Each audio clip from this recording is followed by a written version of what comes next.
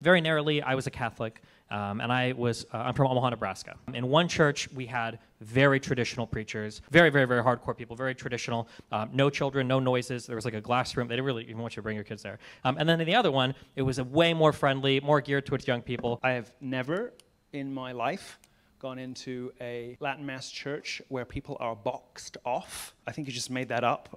If you didn't, please tell us what church it is, because that's not Catholic teaching. Sure. One of the pairs I went to was St. Leo, the 10th, in Omaha, Nebraska. They have like a whole little glass enclosure. You can go into the church and you can see where the children are. I've been in plenty of Catholic churches that do exactly this for screaming children. Sounds like you haven't been in a church before, Milo, but go ahead.